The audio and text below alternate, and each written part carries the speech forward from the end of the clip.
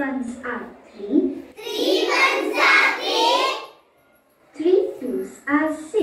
3 twos are 6. Meet Shiksha.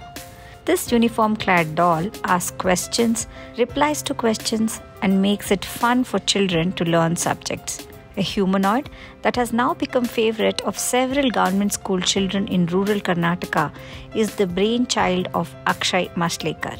Professor Akshay, a postgraduate in physics with a specialization in electronics, has made Shiksha at his own research center called Vikram Sarabhai Educational Research Center in Sirsi.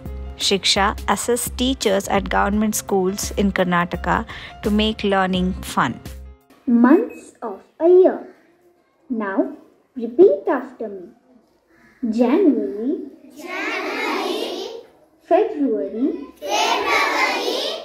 March, April, May, June, July, August.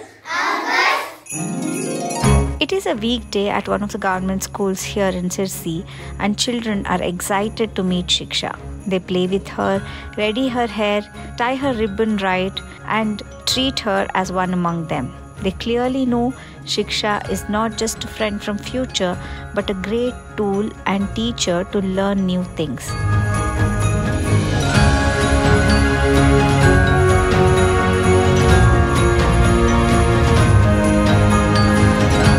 From rhymes to tables to lessons from science, Shiksha knows it all.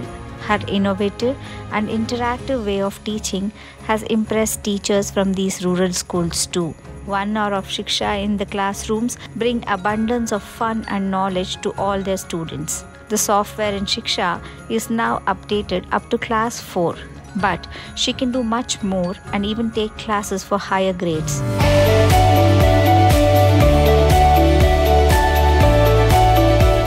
However, Professor Akshay is struggling with finances for funding this project. His research center, which was temporarily running in a small makeup room of an art center, has been asked to shift.